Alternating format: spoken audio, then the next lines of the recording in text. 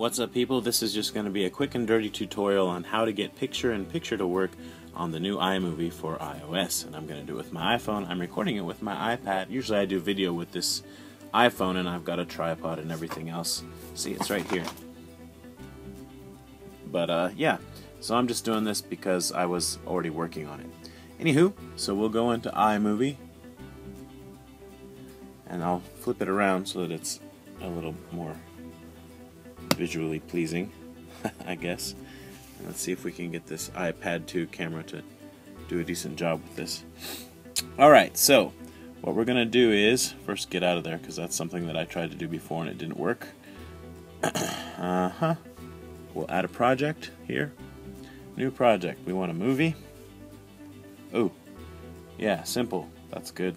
New movie, create movie. It doesn't want to recognize my fingers. Alright, so we're going to insert media here. Maybe. Sheesh.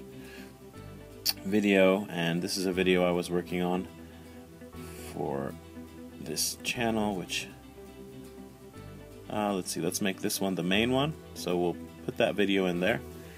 And what I thought you might be able to do is just drag one video clip over the other and it would automatically stick it in there, but I think because the picture-in-picture feature is actually a bit more fully featured, it's slightly more complicated to do it. So here's how it works. You push this button again to add media, pick the video that you want to overlay or put in it, and I'll pick this one. Now you push that once and then you get these options. Now the new iMovie allows you to choose just the audio from a video clip, so if you want to do that, that's what that button's for. That's a preview to let you just kind of watch it before you pick something. And then here is, I'm not sure what you call this. I think basically what this does is it switches to this video for a while the other one's still playing so that the time passes, but I'm not 100% sure on that. Anyway, the point of this video is these two. If you push this one, I'll show you quickly. Come on. What it does is just puts them side by side like that. And that's not bad. I mean, I could live with that. That could be useful for a number of different things. Or if you double click on that, it gives you some options, and that's not what I meant to do. Sorry, I'm still a noob at this myself. What I want to do is get rid of it completely, so we'll trash it. The reason I'm having issues is because I've been doing it in portrait. Right, so one more time we'll add that same one